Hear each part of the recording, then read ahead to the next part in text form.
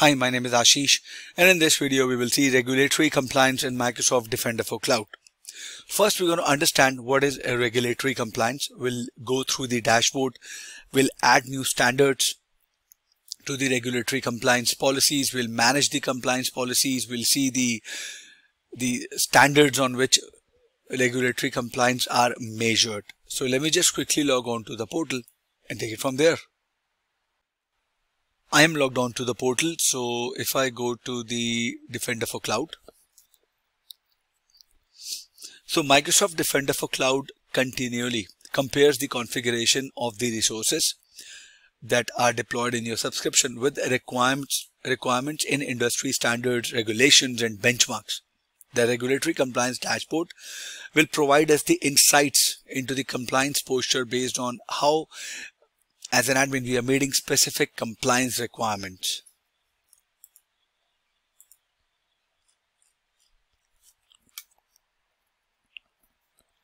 So if you are on the Microsoft Defender for Cloud, we'll click on regulatory compliance. And if you see, the scope is the Azure Security Benchmark. These are other compliance standards: ISO 27001, PCI DSS 3.2.1, SOS TSP. And these are the Azure Security Benchmark. This is this.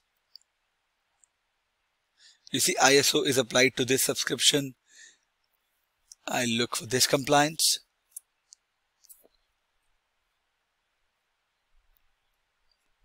And on the basis of those compliance and controls, we are getting these recommendations, right? So if you are compliant, if you want to be compliant against one regulatory figure, then let's say you want to make sure that your environment is compliant to this benchmark or to this benchmark, then you'll have to make sure that all of these conditions and recommendations are met, right? So these are control.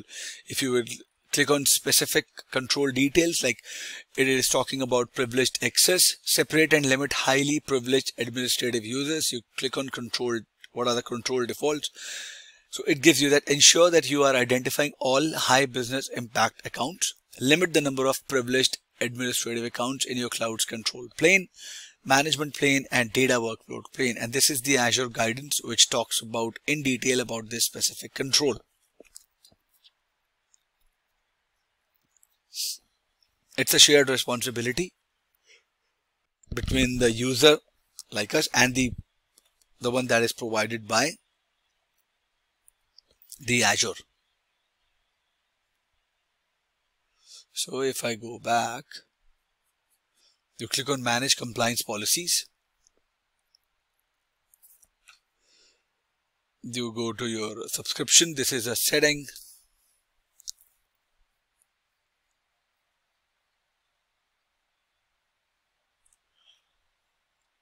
Go back.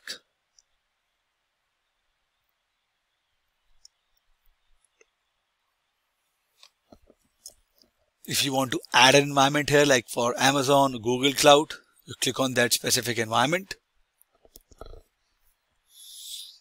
You add a connector name. Then you add your AWS account ID. Same way if you want to add a GCP environment. You'll have to figure out all these options.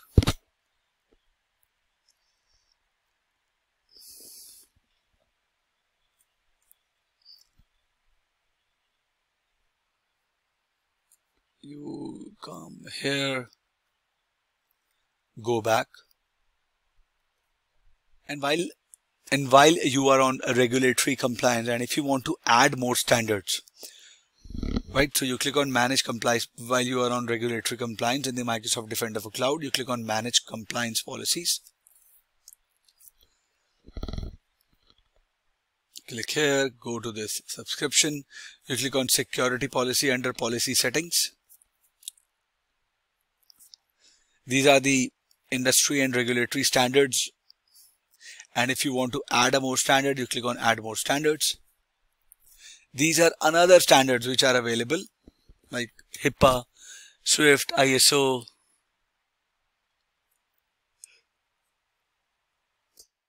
From here you can add those standards as well.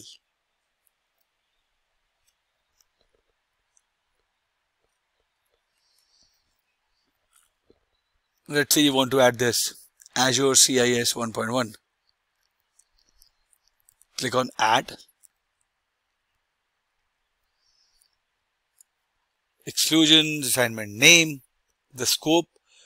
I have only one subscription, or you can set the resource group. Let's say you want to add it on this resource group only. Review create.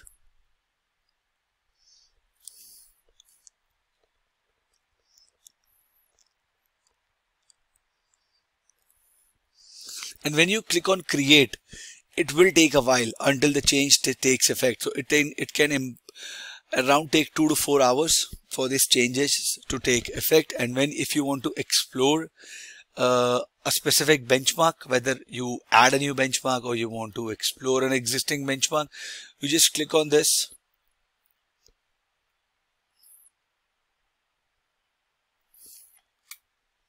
And these are the automated or definitions that are available in that specific benchmark. What all policies or things are being added when you add a specific benchmark. So that is how you can explore a benchmark. Like, what does it do? Now, from the regulatory compliance, if you go back from here, from here as well. Now you see this. Notice the different compliance controls that are mapped to the assessments that we discussed before.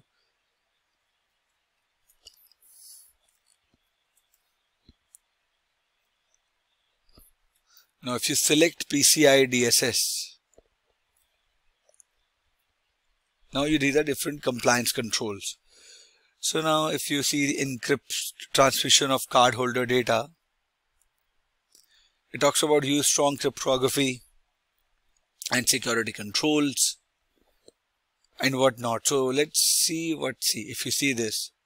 Define access needs for each role, including this. If you see this, there should be more than one owner assigned to subscription, right? So in some of them, you might see an option of a quick fix. Like, there is no option. You might see. So,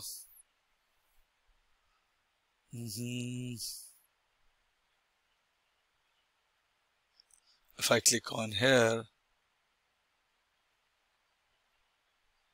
if you drag it down, which are simple, ready to go things on that you will see a quick fix option. And then when you apply a quick fix, right, the freshness interval to applying that policy or to that change might be 30 minutes, right? So, and you can download the report as well from here.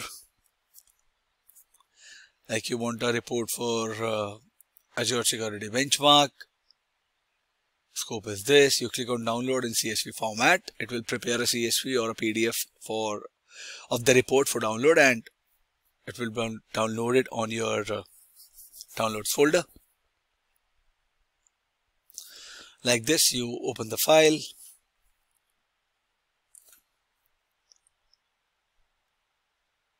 And you will see the data like this.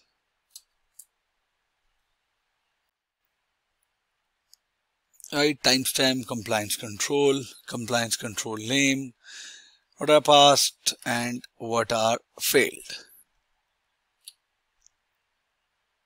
Right, so you can download the report for every benchmark if you want to create your own benchmark. So once you create your own initiative, a custom initiative, Microsoft Defender for Cloud allows you to add it as a security policy. So if we go back to the portal again,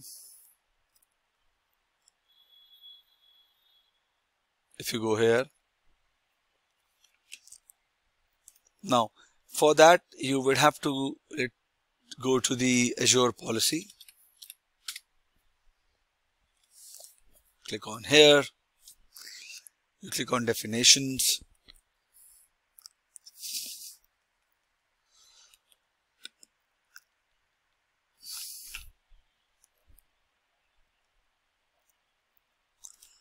You click on a new initiative definition.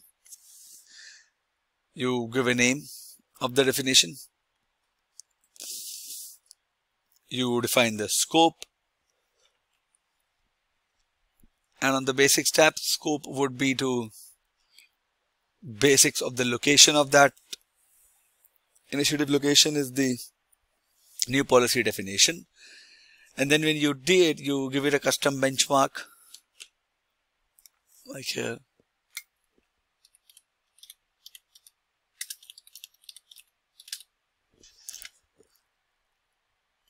You can type in 1.0. Category is category. Next, you add the policies here. You can add your policies or the custom policies that you have created, or you can pick up from the built-in policies as well. Let's say for the sake of this lab, I do this. You create a group, a parameter name, and then you create an initiative, and then you add your custom definition to the Microsoft Defender for Cloud, and your resources are scanned on the basis of those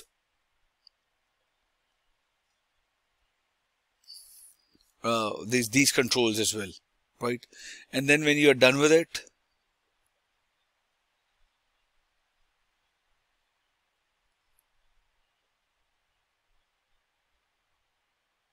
I am so sorry.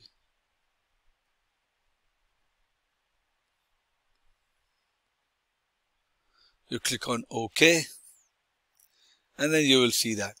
Now, if you go to the regulatory compliance again,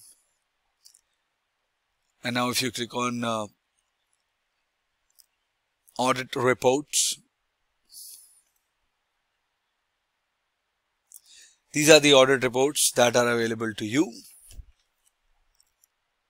on the basis of ISO or different standards that are there. Just download the audit reports, have a look at it.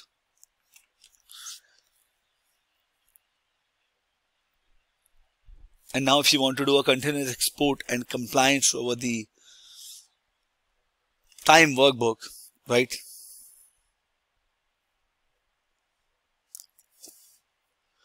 You go here, click on environment settings. You go to the environment settings, you click on that subscription, you click on continuous export.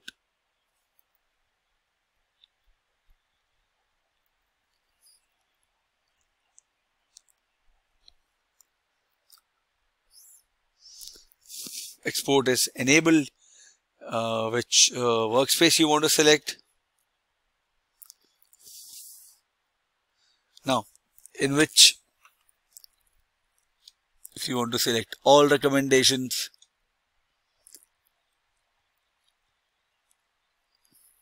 all right, then you would go to the regulatory compliance, select all or the specific ones. Export configuration, you select the resource group.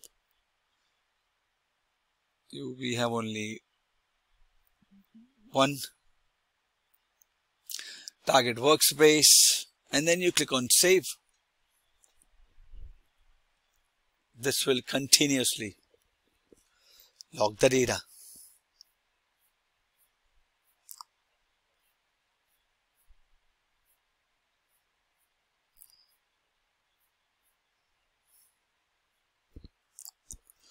Streaming update, whatnot. You click on save, and then you can see the workbook compliance over time workbook, and then you can go to the workspace.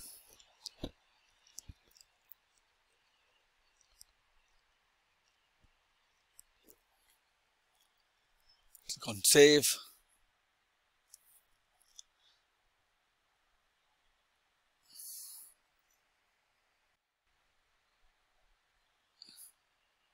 Changes may take up to 5 minutes to be reflected. I'll go back. And now under the journal section, you see workbooks.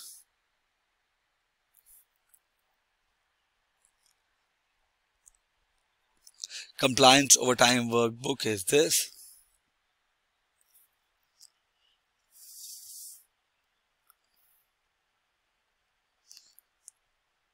It will give you the workbook. You do this. And then you will see the then you will see this, the compliance over time workbook to read and analyze. I believe this was informative for all of you guys. If you have any further queries, please mention them in the comment section, and I'll see you guys in the next video. Thank you. Have a good day.